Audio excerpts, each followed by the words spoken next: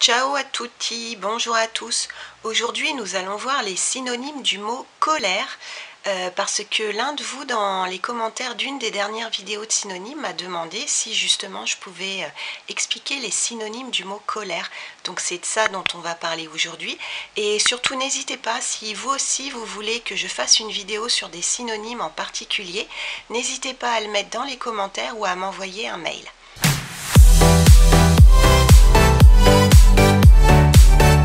Alors, aujourd'hui, on va parler de la colère. La colère, c'est ça. Vous allez voir qu'il y a pas mal de nuances en fonction des degrés de colère. Alors, le premier synonyme de colère, quand on commence à être un petit peu en colère, on peut parler d'irritation. Quand on commence à être un petit peu plus en colère, on peut parler d'agitation. Irritation, agitation, ça veut dire colère. Désolée, celui-là, je l'ai écrit à la main parce qu'en fait, je m'en suis rappelé au dernier moment. Quand on parle de colère, on peut aussi parler d'énervement. Ça commence à agir sur nos nerfs. Ensuite, un autre mot pour parler de colère.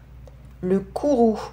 Alors, le courroux, vous ne le verrez pas très souvent maintenant parce qu'en fait, c'est plutôt un mot qu'on utilisait avant.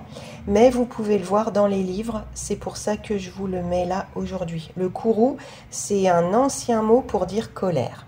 Ensuite, vous êtes de plus en plus en colère.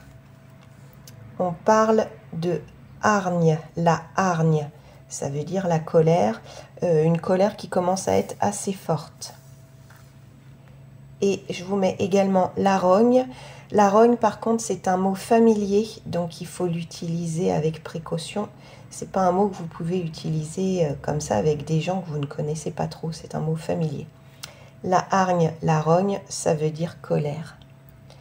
Et ensuite, on passe à des stades où vous êtes vraiment très en colère. On peut parler de haine. On peut parler de rage et on peut aussi parler de fureur. La rage, la fureur, c'est quand vous êtes super en colère. On peut également parler de la foudre, où vous pouvez le voir aussi noté au pluriel. La foudre, les foudres, c'est un autre mot pour dire colère. Et enfin, quand vous commencez à être tellement en colère que vous ressentez des signes physiques, c'est-à-dire vous ressentez des signes dans votre corps, vous allez pouvoir parler d'effervescence et d'ébullition. Un peu comme si dans votre corps, la colère était tellement forte que votre sang y bouillonne, il est en ébullition, en effervescence, comme si vous alliez exploser à cause de la colère. Donc, comme vous voyez, il y a beaucoup de synonymes de colère. Voilà, j'espère que vous avez aimé cette vidéo. Si c'est le cas, pensez à mettre un pouce. Abonnez-vous si vous ne l'avez pas encore fait et je vous dis à très bientôt. A presto, ciao ciao.